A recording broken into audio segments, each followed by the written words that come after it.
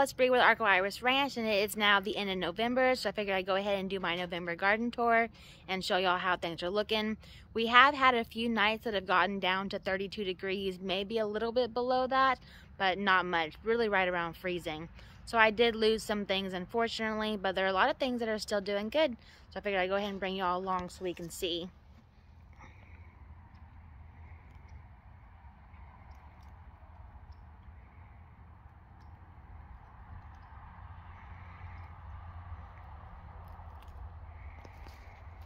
So the dahlias right here, I did go ahead and just cut them back. So apparently here where I'm at in zone 8A, we can actually keep them in the ground. I know they're not in the ground, but I am going to try to keep them in the pots and just see what they do, and hopefully they do okay. And this strawberry right here seems to be liking the cold.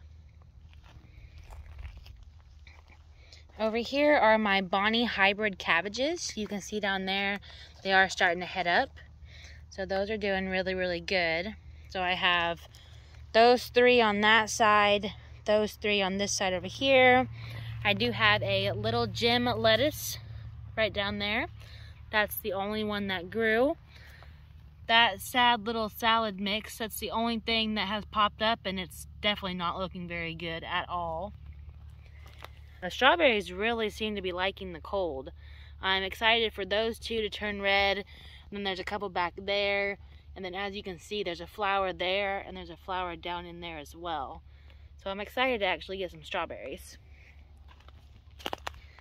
The Brussels sprouts that I got aren't really doing much. I don't even know if they've grown at all, honestly, but I'm gonna leave them in there, see what they do. This one's been getting eaten by something, as you can see, but that one's looking good. That one.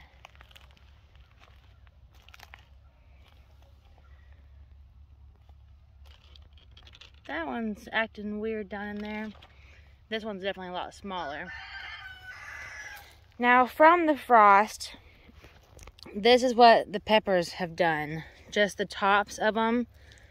You can see there, that damage. This one's a lot more obvious right there, but as you can see, there are still peppers down in there doing really, really good. My daughter and I came through and we picked so many peppers. If you saw my Instagram, then you saw how many peppers we had the other day. But these are all the ones that we had left because they weren't done, but they don't seem to be bothered by the frost at all. We actually still have flowers all right there and up here on this one. So even though we've had frost and you can see that it's definitely damaged the plants, the peppers seem to still be going good. So that Brussels sprout right there, you can actually see has gotten bigger. So that's the one I'm most excited for and hopeful that it'll actually do something. That one's a little bit bigger. That's a little bitty guy right there. Strawberries still doing really good there in the middle. And then here's my favorite, my Ruby Perfection cabbage. I have this one right here, and then I have this one right here. Unfortunately, lots of worm damage on these. You can see even down in the head, and this one as well. Now, I have been checking on them and pulling the worms off, but unfortunately, they have gotten to my cabbages. This poor little cabbage right here, that cabbage has just been completely eaten. But I don't know if it's by the worms or something else. I have no idea. But that little guy, I'm just keeping it there to hopefully attract and keep whatever's eating it onto this one and not have it do the same thing to this one and that one right there. Over here are my bull's blood beets. Now, this spot right here is where I had the zinnias, the pretty pink ones, but the frost did completely take those out. So this one, you can actually see that's not really doing much right there. It's grown something, but not hardly anything. But, I don't know if you can see, it's right all in between my fingers right there. That one's actually growing something. And then that one down there, let me see. You can kind of see it's growing something right there as well. So that little guy's not doing good. And like this one right here, we can go ahead and pull it up so I can show you. That's all it's done, is that right there. Oh, now the roots broke off. But unfortunately, it didn't really do anything. But there's two of them that look promising. I haven't even checked this one. It might have something going on. But we'll see. I'm assuming those will be ready to harvest soon. I've never even eaten a beet, so I don't really know. But the leaves are really pretty. They're really pretty color. Now here is where the broccoli, this is a lieutenant broccoli, and then that is a snow crown cauliflower right down there. So these, you can also see lots of damage on these. All the leaves look really, really sad. But, see what I can show you.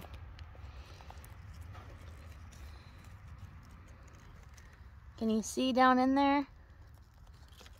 There's a baby broccoli head in there. So I'm really excited for that. I recently found a really good broccoli cheddar soup recipe that I like. So I'm excited to grow my own broccoli here. I don't think the other ones are growing any broccoli heads, but that's pretty exciting. This is the cauliflower. I hadn't seen if it's doing anything. That's all that's down in there right now.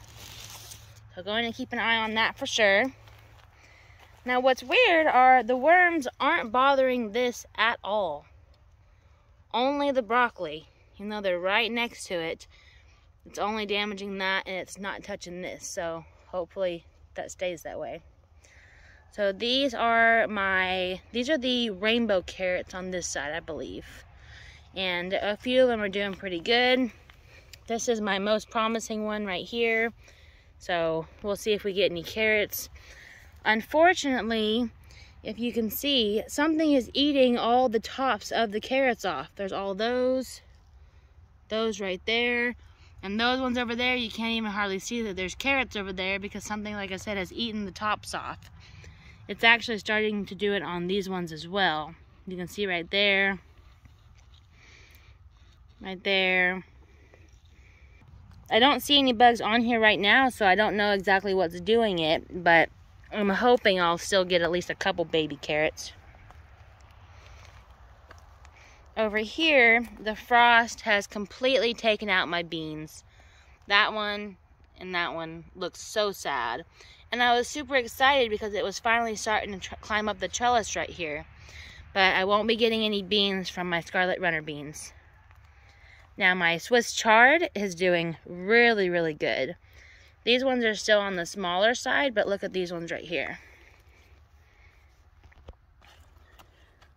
Look at that color.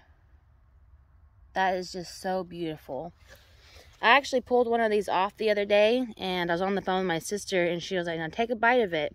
And I did, and it was not the most delicious thing. I don't know if I need to pick them when they're more this size right here, but that size right there did not taste good raw to me, so I don't know. But I just like how pretty it is. That color is beautiful.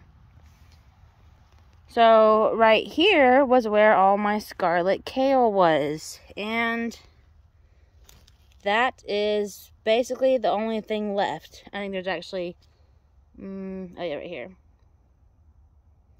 That's it. That's all that's left. They started growing and then something ate them, and that's it. So I unfortunately won't be getting any of the big purple scarlet kale. These are my scarlet nantus carrots. As you can see, I have not thinned them at all whatsoever. These ones right here are super, super small. These ones are a little bit bigger, but to be honest, I really don't know if I'm going to get any carrots. But we'll see. First time growing carrots. There's another view of all that Swiss chard.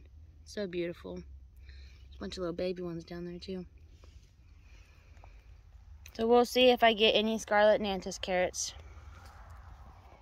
So besides losing all my zinnias, losing the beans, getting a little bit of damage to the peppers over there, everything actually has done really, really good in the frost. Now I know a lot of places are actually getting snow and getting negative temperatures. We don't normally see that here in Texas where I'm at, but just getting down to the frost, it did actually take out something. So I'm happy to see all the things that are still growing. This is my first year gardening, and so it's definitely my first fall garden, and I will continue to garden. I really, really enjoy it. Some of the flowers out here are doing really, really good. I did lose some of the flowers and have to pull them. Let me go ahead and turn y'all around and show y'all those. So on the flowers on the front of the garden, I did pull out a few things. So there was a sweet potato vine all the way down there at the very, very end next to this one. There was a sweet potato vine right here. There was a sweet potato vine right here. And then there was another one down there. Sweet potato vines, the first frost that we got, those did not look really good at all. So I went ahead and pulled all those out. This right here is my head over heels passion hibiscus. Really beautiful flowers. This one had really, really pretty fall colors as well. Most of the leaves, as you can see, have fallen off now, but this was really, really pretty. These down here are my two phlox. These ones were pretty much dead from the top, but I'm hoping the roots are still okay, so I left them in there, so we'll see on that. This is my gardenia right here. It is also did not look very good and was almost dead, but I'm hoping the roots will still survive, so we'll see on that one. I don't know what this one is. I had this one in a pot over on my porch, and I went ahead and got rid of that pot, so I just stuck it in over here. I don't know if it's a perennial, annual, or what, but it's really, really pretty. So I figured I'd at least enjoy it for a little bit longer. This right here is my ornamental onion. I pulled out all the bloom stalks, except for this one right here, but it comes out so easily. And it's definitely starting to look pretty bad. I'm getting ready to do some research on taking care of plants for the fall. So I know that one I have to cut back. I want to say I need to cut this one back as well, but I'm not 100% sure. This right here is my butterfly bush. You can see some of the flowers right there. So it didn't do too terrible in the frost. My double scoop mandarin echinacea is actually putting off a lot of new flowers. You can see that one right there. That one. This is what it looks like. This one's actually been open for a while, so that's, you can see it's starting to brown on the edges. Same thing with that one. But there's a new flower back there as well. So the echinacea seems to be doing really, really good. This one is my lily of the Nile, I believe. That one, I only had one bloom stalk on it, and the flowers were really, really pretty, but I didn't get any more bloom stalks. So as you can see, it's doing the same thing as that right there. Leaves are starting to turn yellow, so we'll see how that one does. The Pavonia rock plant has not had any issues with the frost at all whatsoever. Got a few flowers on it. This one, let me see if I can find one. This one right here, you can see the seeds in there. So I've been actually taking those seeds and just sprinkling them down below. I really, really like this plant. The star of this planter is the salvia. This is absolutely beautiful. That color, especially up against that pink right there. I love this combination so much. So this is 2 plants. Absolutely beautiful. I did just stick a petunia in there, and looks like I have some seed pods to collect from. All those little things right there. You can get tons of seeds out of those. The passion fruit vine is still doing okay. I don't have any open flowers right now, but I did actually have one the other day. So it doesn't seem to be getting too affected by the frost. The leaves are turning a little yellow, but it's still going strong. And then I also have the salvias on this side as well. Not as showy as those, but still beautiful. The same kind, just that one looks a little bit better on the other side. My mums have seen better days. I'm really bad at coming out and pruning them, but I did prune them all pretty good, except for that one. A couple flowers need to come off. But I don't know if that's from the frost or maybe they need some water. Not sure on that. This is another one of my hibiscus flowers. It was really tall. I did cut it. I don't know if I was supposed to do that or not, but I'm going to wait till it all dies and then cut it all the way down. So these zinnias still have some pretty flowers on them, but it did look like it got hit by the frost. But I still have a few more buds, so we'll see if those open or not. My Gara still looks really, really pretty. It doesn't seem to be affected by the frost at all. We got some flowers right there, back there. Good amount of flowers back there. That is one of the asters. You can see two of the purple flowers right there. I need to prune that. And then we have the lantana. We have the white lantana and the purple lantana. And then I can't remember what that plant was that was attached to it. Some kind of rock plant, I believe. But you can see that really, really pretty bloom right there. And then this is my Duranta Sweet Memories.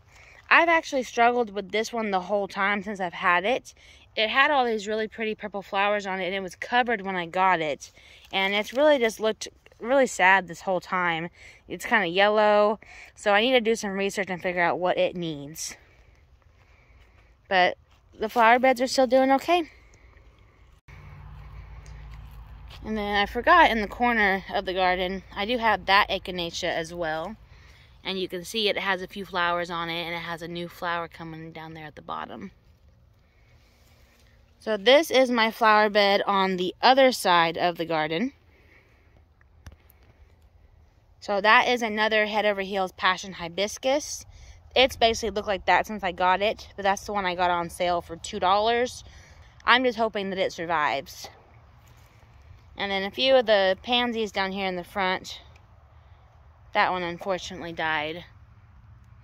And then if you watch the video where I planted all these, this is the bed that I had the mishap with the anemones. They are growing. There's all those. That one. And there's a bunch right there. So those will look really, really pretty when they bloom. These flax lilies are still doing okay. All the irises and pansies. That aster doesn't have any flowers on it, but it doesn't seem to be affected by the frost. This hyssop is still looking really pretty. Look at that. And the bees love this. When I come outside in the morning, there's bees all over this. And then we got pansies. That one's not looking too good. But then we have that one that's really, really pretty. And then over here, I have more of the lieutenant anemones growing. All sporadic all over. And there's some right here. And then there's a few popping up over here. The pansies are still doing okay.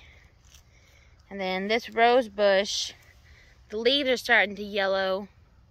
So I need to look that up and see what needs to be done to those. And then Elena's mom is looking really, really pretty. So I'm pretty happy with how everything is looking. As you can tell, I have lost a few things and some things aren't looking too good, but there's a lot of things that are still doing really, really good. So as the temperatures get colder and we have more frost, things might obviously start going downhill a little bit faster, but for now I'm gonna soak up and enjoy everything that I do have that is still growing. Thank you so much for hanging out with me in my garden today. I hope your garden is bringing you as much joy as mine is for me. If you haven't already, please hit that subscribe button. That would really mean a lot. Thank you so much for watching. We'll see you in the next video.